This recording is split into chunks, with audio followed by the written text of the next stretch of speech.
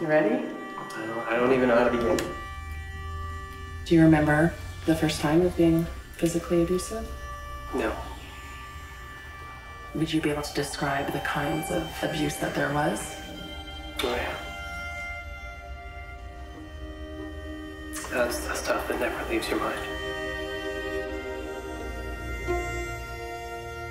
I didn't think you'd actually show up for that first conversation.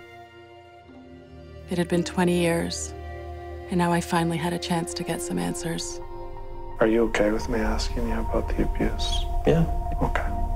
What are some of the things that you remember doing?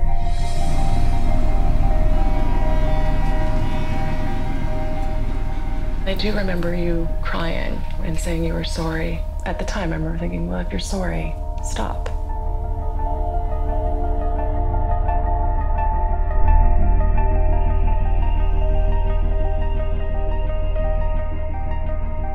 Have you ever come back here?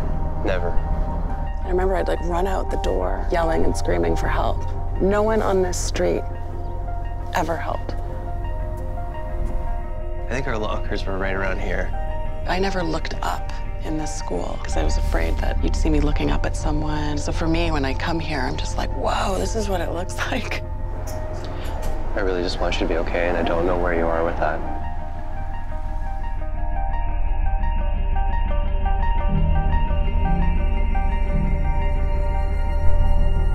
Do you think Steve is getting what you're talking about? I do, yeah. You were terrified of me.